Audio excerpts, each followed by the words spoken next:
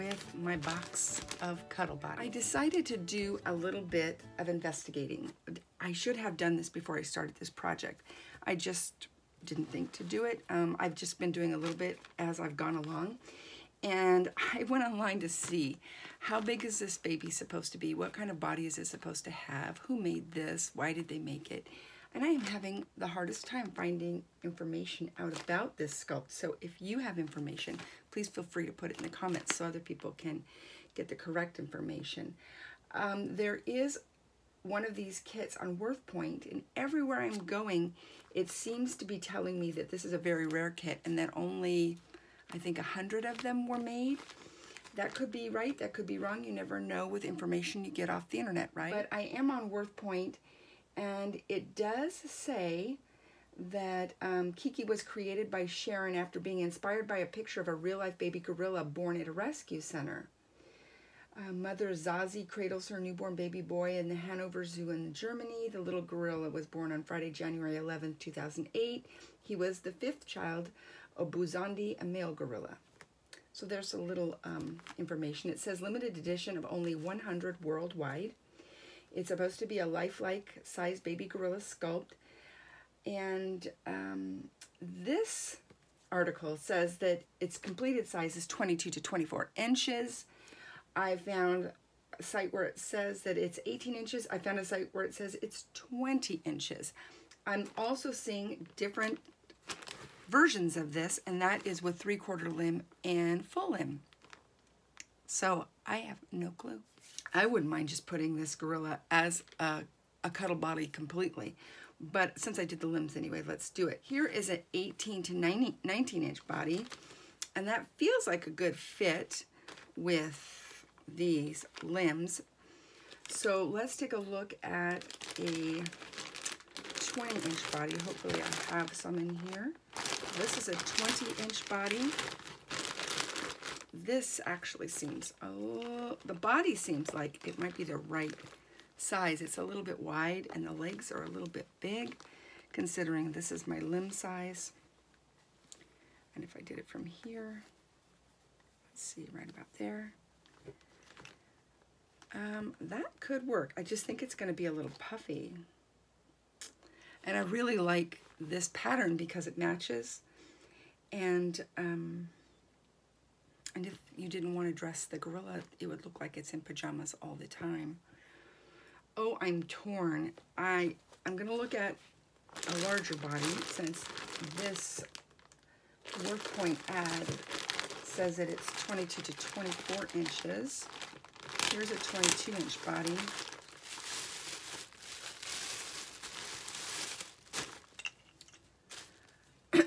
And this is getting up to the size of that body that I showed you before. You know, that's not bad. It's just so big. I don't know. I'm not sure what to do. Oh my goodness. I have to make a call, but I just don't like the teddy bear shape of that belly, and these legs are rather thick. And if you look at the limbs on this, they're very, very slim. I think I may split the difference here and go with the 20 inch body rather than the 18 inch body. Okay, we are back. I got a needle and thread and this body, and I got online and did a little bit more research. And again, some of this sculpt has a much longer limb, and it says in some of the listings that it's 3/4, and this doesn't look like 3/4, but it doesn't look like 1/4. So I'm just gonna have to go with my instincts. So I'm gonna cut where I feel like it needs to be cut. I want the limbs to be a little bit long and lanky. I was looking at pictures of baby gorillas, and they do have these kind of long, lanky, skinny limbs. But I don't want it to look silly. And you know, I'm gonna need about 1 inch or 1/2 inch at least to get a nice loop. Let's pop that in there, make sure that it fits just barely. Oh my. And that would be the length of the leg. I think that's okay. I might just go a teeny bit shorter. Less than a quarter of an inch. Make sure they're both the same. So there are my legs. And then what I'm going to do is I have my little mini travel iron, and I use pinking shears. And I'm just ironing down this seam so it's easier to sew. So that will be the legs, and I'll do the same with the arms, even though they tend to have, at least it looked like in pictures, longer arms. So I may not cut the arms as short. And so now what I'm going to do is I'm just going to take the needle and thread, and I'm going to sew around here and leave a little space here for the zip tie to go through. I just want to make sure once this is done that this will fit inside. That will fit nice and snug. Let's try the hand again one more time. And that looks like that's going to fit okay. Just barely, I mean, just barely. But that'll be fine. I'm finished. Like magic. So all I did was sew. I went around a couple of times just to make sure that it was strong. Made a little loop, a simple loop for the zip tie to go through. Okay, so now I'm going to fill the limbs up with glass. Now, there is no plug that is that tiny, obviously. This doesn't take a lot of glass. So what I'm using are these. These are the little felt squares you put at the bottom of furniture so they don't scratch your wood floor. And I got them at, like, I don't know, Home Depot. I don't mean to plug big chain stores. They don't need me to do that. But I got them at Home Depot, and I got like a bargain bag. It was a huge bag. And the adhesive is really good, and this is really soft. And it makes a great plug. And they come in all different sizes. You can get a bag of assorted sizes. I just have the little tiny ones because I only use them when I have a hole that's too small for a plug. And so I'm just going to fill up these limbs, and then I'll be right back. So now it's time to get the arms and the legs stuffed with poly. Now, this cuddle body before, remember, it had that little mitten on the bottom, so the only way to stuff it would be through a little gap left here. I forgot that that gap is here, so I'm going to have to sew that up on all 4 of the limbs before I start stuffing the baby. So I'm going to do that super quick. Okay, I got them all sewn up. That was a lot of fun. Actually, it's just tedious, but it's a little satisfying.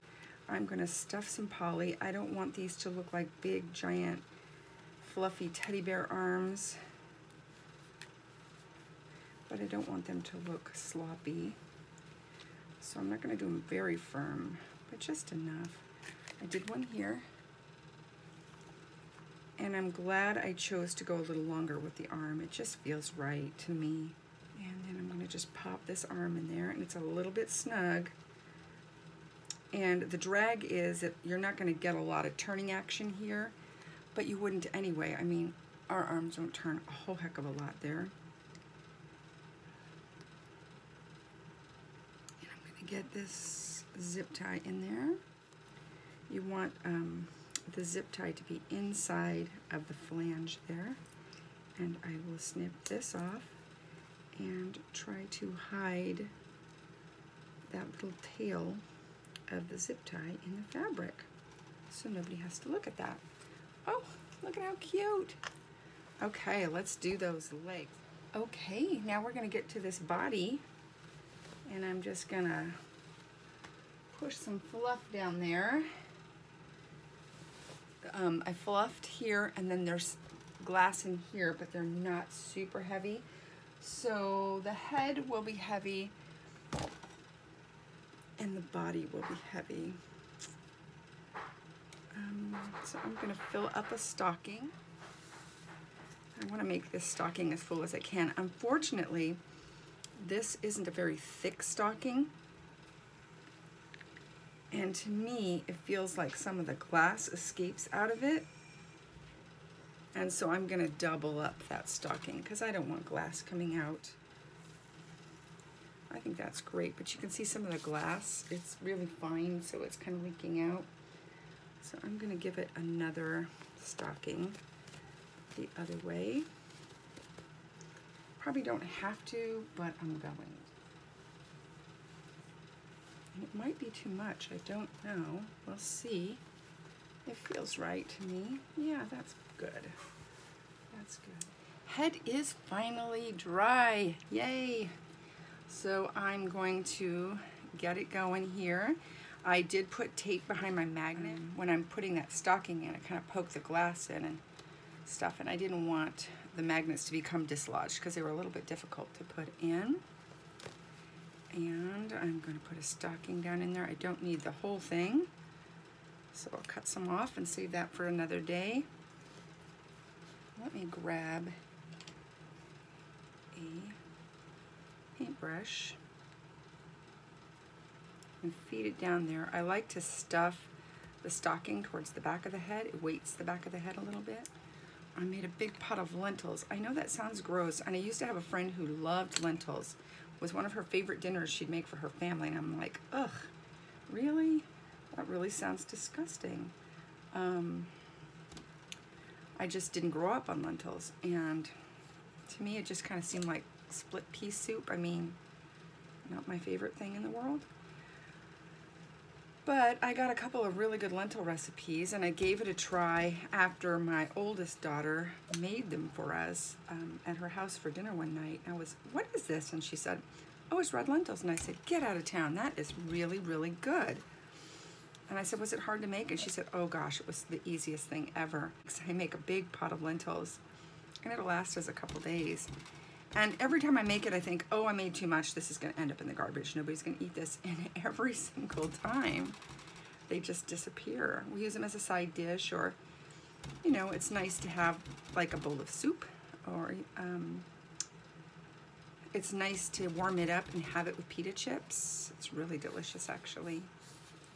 And it's full of fiber, and it has protein. It's a really good, yummy thing to do.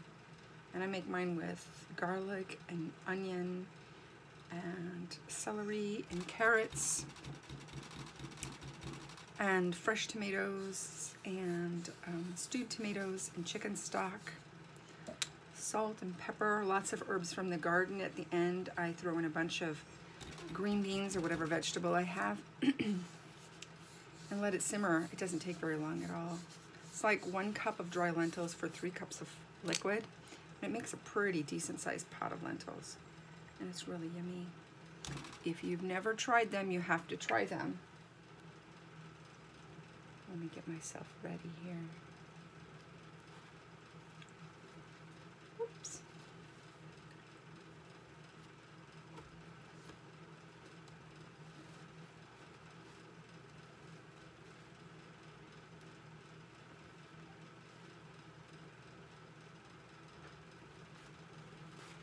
I want that tight so the head doesn't come off, but I don't want it so tight that it won't turn freely. There we go.